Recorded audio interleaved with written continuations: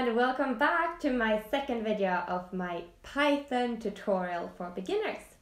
Today we're gonna download Python, so please open up your web browser. Let's download Python. So we're gonna go to python.org.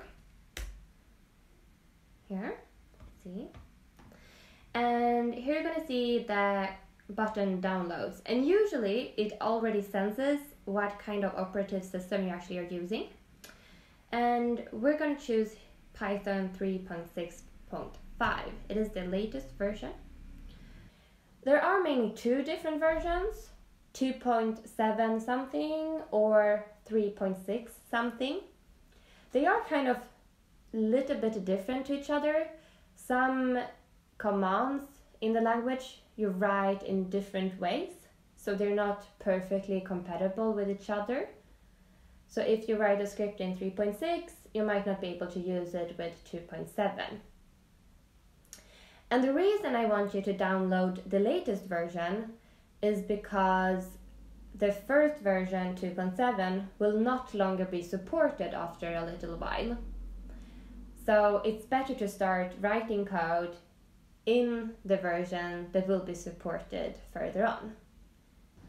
Just move forward in the installation and save it in the default position that Python will tell you.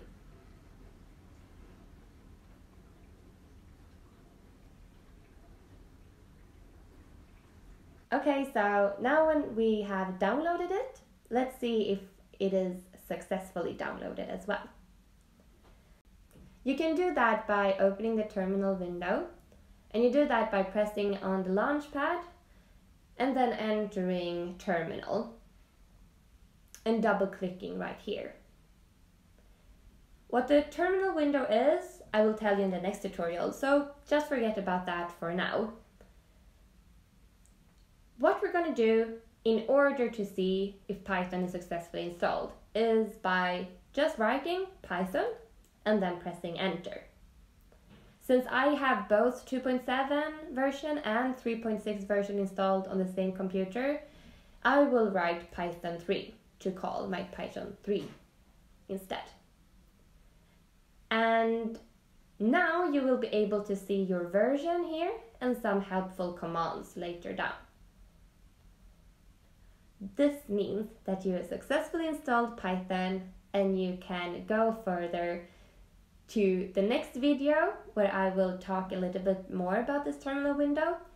If you had any problems with downloading Python, please leave a comment below and I will try to answer them as quickly as possible.